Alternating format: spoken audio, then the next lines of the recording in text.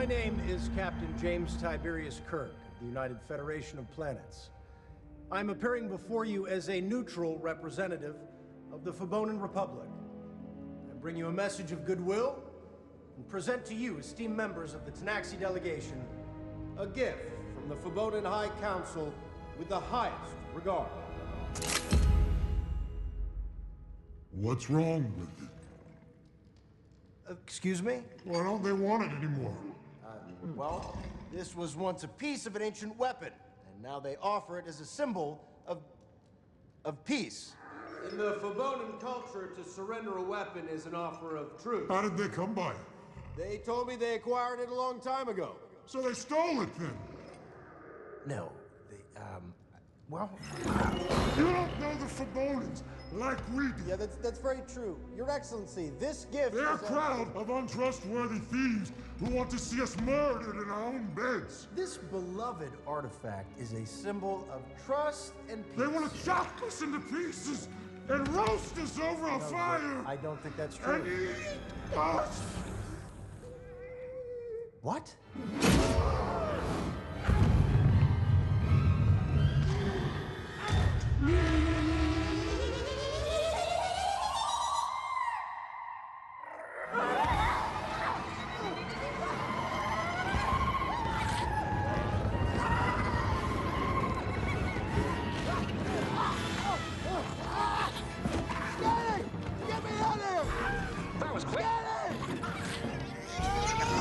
There's quite a bit of surface interference, sir.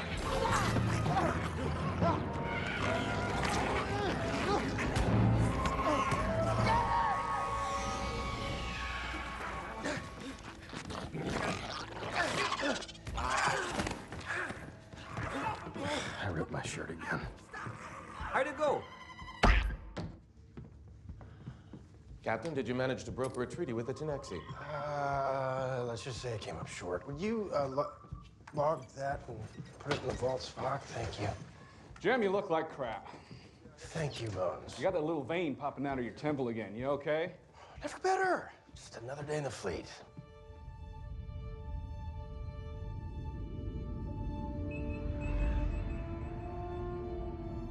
Captain's log, stardate 2263.2. Today is our 966th day in deep space, little under 3 years into our 5-year mission. The more time we spend out here, the harder it is to tell where one day ends and the next one begins. It can be a challenge to feel grounded when even gravity is artificial. But, well, we do what we can to make it feel like home. The crew, as always, continues to act admirably despite the rigors of our extended stay here in outer space and the personal sacrifices they have made. We continue to search for new life forms in order to establish firm diplomatic ties. Our extended time in uncharted territory has stretched the ship's mechanical capacities, but fortunately, our engineering department, led by Mr. Scott, is more than up to the job. The ship aside, prolonged cohabitation has definitely had effects on interpersonal dynamics. Some experiences for the better, and some for the worse.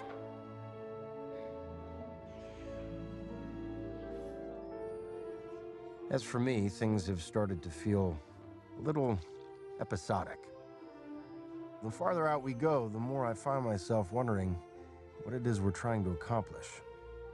If the universe is truly endless, then are we not striving for something forever out of reach? The Enterprise is scheduled for a reprovisioning stop at Yorktown, the Federation's newest, most advanced starbase. Perhaps a break from routine will offer up some respite from the mysteries of the unknown.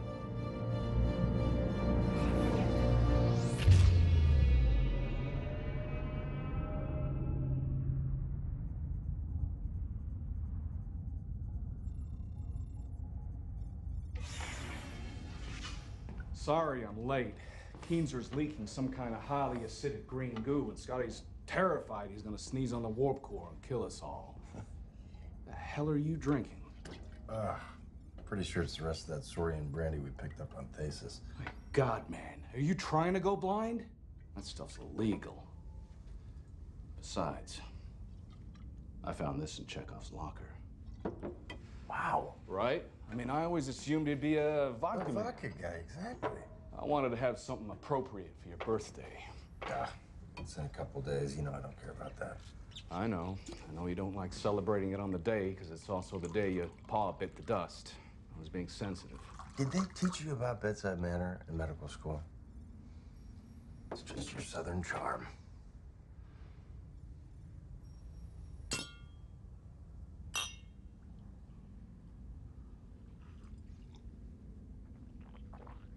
Oh, yeah. Oh, that's good. Lordy. Are you gonna call your mom? Yeah, of course I'll call her in the day. I'm 1 year older. Yeah, that's usually how it works. A year older than he ever got to be. He joined Starfleet because he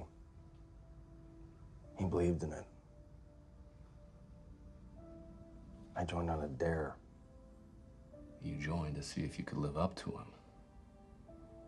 You spent all this time trying to be George Kirk. And now you're wondering just what it means to be Jim. Why you're out here. To perfect eyesight and a full head of hair.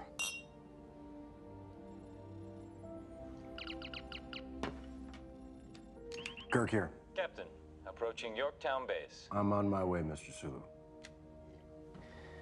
Let's keep this birthday thing under wraps, huh? You know me, Mr. Sensitive. Wow, that is impressive. Aye, she's a beauty, isn't she? What a damn monstrosity. Couldn't we just rent some space on a planet? Showing geographical favoritism among inducted Federation worlds could cause diplomatic tension. Oh, you don't think that looks tense? Looks like a damn snow globe in space, just waiting to break. Oh, that's the spirit, Bones.